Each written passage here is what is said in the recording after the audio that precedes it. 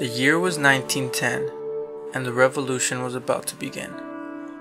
My great-great-great-grandfather, Colonel Carlos Herrera, and his family were amongst a small and very wealthy population that most of Mexico hated and was revolting against. They lived on a large hacienda called La Candelaria in San Pedro de las Colinas, Coahuila, where they were neighbors and good friends of revolutionary leader Francisco I. Madero. It was he that warned my great-great-great-grandfather of the revolt that was stirring, and told him that he could not protect them any longer. They took up all the belongings they could carry and fled for the capital. There they were forced to start a new life without the riches they had known. As each of Carlos's children made their own lives, they dispersed into different directions. My great-great-grandmother, Manuela Hermosillo de la Cruz, and her husband, Edmundo, were from Ciudad Juárez.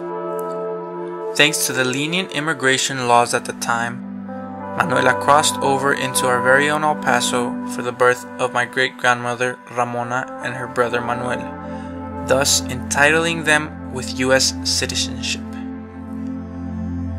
My great-grandmother and her brother were the only two of four who were born in the United States. The Hermosillos then moved to Delicias, Chihuahua, and here my great-grandmother Ramona met my great-grandfather Arturo Herrera, one of the nephews of the earlier mentioned Colonel Carlos Herrera. They wed, and on October 25th, 1937, my grandmother Carmen was born in Camargo, Chihuahua. They made their way back to Juárez with time, and here my grandmother would meet my grandfather Eduardo Jaques. Thanks to the U.S. citizenship of my great-grandmother Ramona, my grandmother was able to obtain hers as well, which gave her husband and children, whom were all born in Mexico, the right to legally reside in the United States as well. My mother, Maria del Carmen, born in 1968, would gain her citizenship in 1976, along with her eldest brother. My grandfather and their youngest daughter would soon follow as well. On my father's side, I do not have as many details, but the story is much simpler. My grandfather Francisco was born in Juárez, but his parents, Nieves and Manuel Gonzalez, and the entire family are from Torreón, Coahuila. My grandmother Josefina was born in Madera, Chihuahua, and this is also where the two met.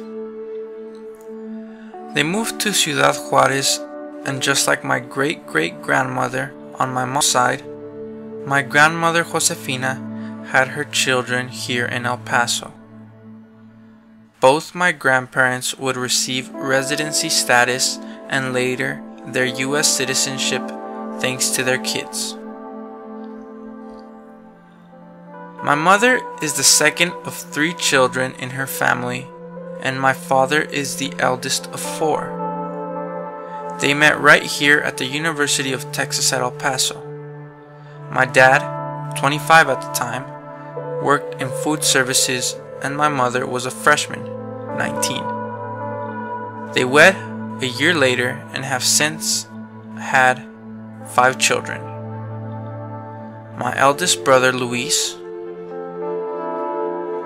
my older sister Iram, me right in the middle,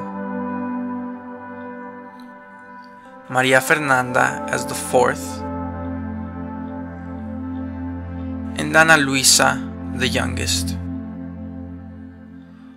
All 5 of us were born here in El Paso, Texas, and we are part of this big, proud Mexican-American family.